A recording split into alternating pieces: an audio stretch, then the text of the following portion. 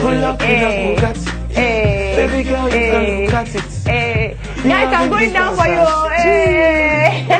Listen. Oh, Lord.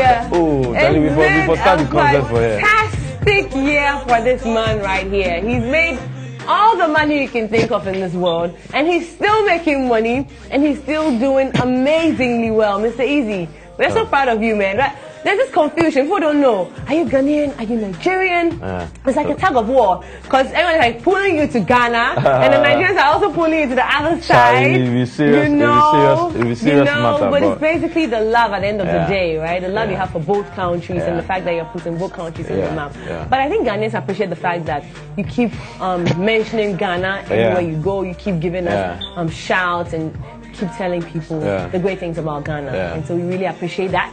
Thank you. Yes, but this year has been an amazing year for you.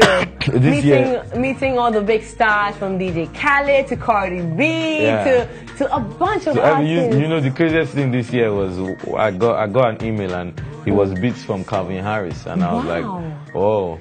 This is really going on. You know, it's been a great year. We thank God. I see now they're actually trying to work with a lot of Africans. I think I saw Techno in the picture with Drake, and I mean Wizkid and Drake as well. I mean, it's actually helping, right? No, it's really beautiful because right now the world is looking at African music. So this is like the best time for people who do African music. This is like our time, you know. So we for look sharp, then pop, straight, skitty pop. Michael Dapper was in town as well. Have you met him yet? Yeah. You know, Michael is in London. I like to say he's a friend. Okay. We keep on bumping to ourselves every now and then. I don't know. Every now and even in Lagos. Maybe you guys have to do something together. Even in Lagos, maybe. Are you planning anything of that sort? I don't know. Maybe it might not even be music. Maybe it might be comedy or something. I like to try my hands on comedy, and that's one thing I know. Like, you like to try your hands on everything. I mean, you did a little bit of movie stuff with your tunes.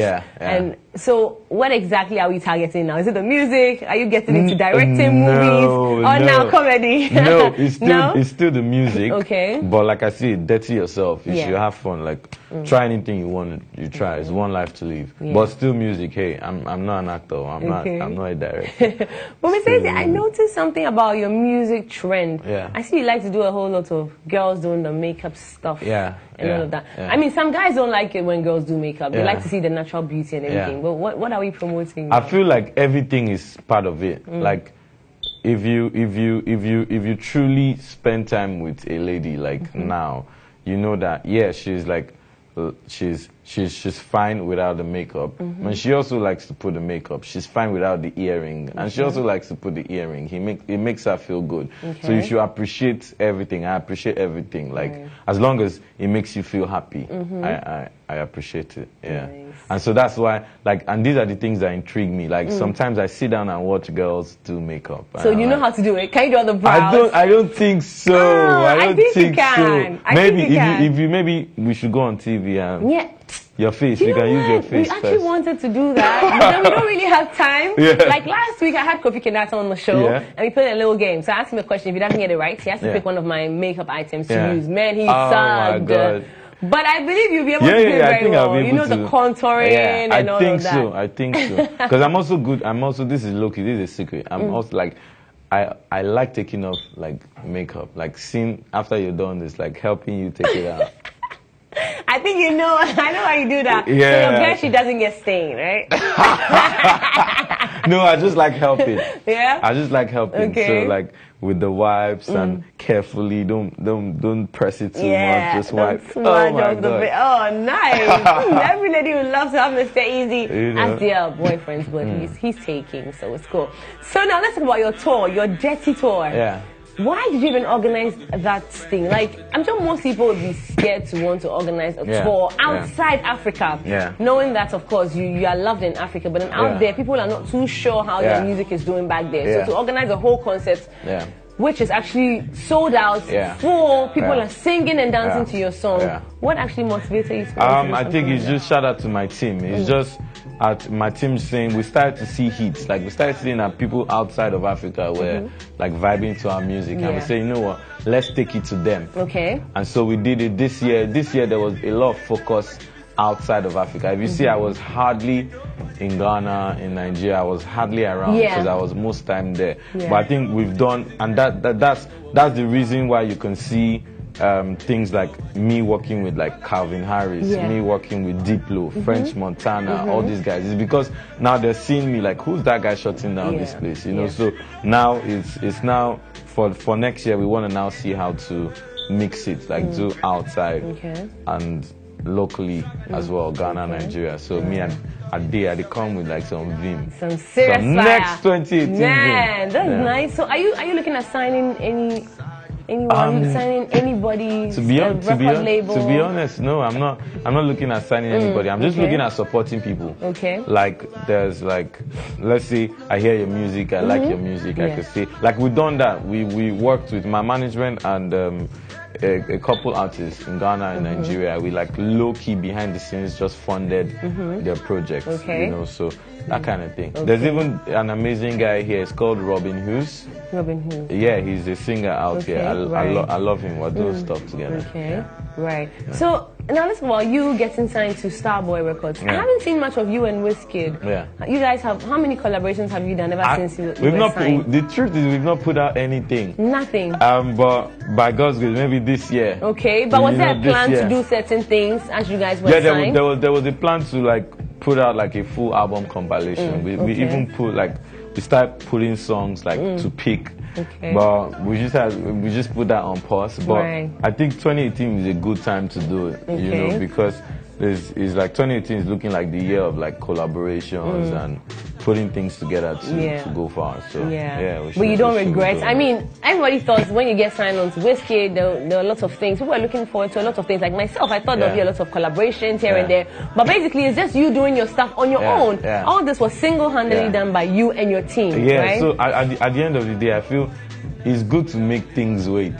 Sometimes make things wait. Like, you know, if you want to marry somebody, don't just rush. Yeah. If you meet a guy today, you don't need to marry him tomorrow. So that's what's happening. So make you wait, and then when we put it out, put out something good. Okay. Yeah. So now let's about something a bit controversial. So you heard of the whole Shatawale and you know the Nigerian beef and everything. Whose side were you on? To be honest, I don't really think there's anything like beef. Oh, there was. To be honest, maybe me, I wasn't looking well. Or there was plantain, dodo. Maybe there was dodo. Maybe there was dodo, and you know what happens to dodo? You eat it. You eat it. If you see kili, you for chop them. So I don't know anything about no beef or whatever. You know me, I love everybody. Yeah. I love everybody. But has anybody tried beefing you?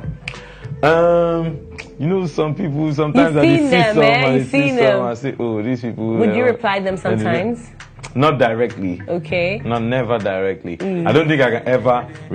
I don't know what will make me like reply somebody directly and just I don't know. Okay. Yeah. Now let's talk about why you're here. It's the dirty rave happening in Ghana. So you had one in Abidjan. Yeah. How was the turnout like? I saw on your snap. It was a crazy party. We had a theme for it, right? Yeah, it was like jungle edition. But before that, we had a beach house. Okay. It was more like intimate. We had a beach house. A lot of boys, girls just come, turn up. But Accra one, we said, you know what, we want to have like a big party. Right. And then we want to also have performances. So I just, shout out to all my friends performing. I just called all my friends, the ones that were free, and said, you know what, let's go to Accra. So Malik Berry, Mayokun, and all my friends from Ghana. The list is long. It's long. So what's going to happen is it's just going to be the DJ playing, people partying, drinks, and in between performances, pop, straight up. And I will close the night, perform, and also rave with the crowd. So you have this whole performance thing. Something's just pushing me to ask this question, right? So when you guys are doing this, let's say Mayuku has a tour and he puts you on, do you get paid or it's like a barter thing? It depends. It depends. Sometimes it can be paid. Okay. Sometimes it can be barter. So it depends. Like let's say if it depends on who you're working with. If you want money, let's say Charlie me and they want money right now. You have to respect. And then if he's like, oh, I'll owe you one. Yeah, you do it. So. Okay. Right. So, Mr. Eazi, I'm going to give you the chance to tell your fans why they need to be at the Dirty Rave, which is happening tonight. Yeah. And also convince them. You don't have to convince them because, of course, you have some of the baddest tunes right now. But, of course, just a word to them. Tell them why they need to be there. Yo, shout out to all my fans in Ghana. I appreciate the love. I love you guys. Tonight, Dirty Rave, live in Accra, La Palm. Say it's gonna be the biggest party of this season. Case closed. So come true.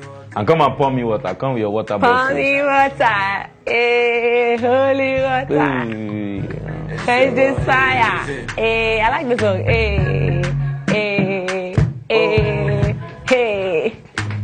Easy, let's dance. Okay, oh baby. Pour me water. Hey, holy water. Quench this fire. Hey, go back to me. Pour me water.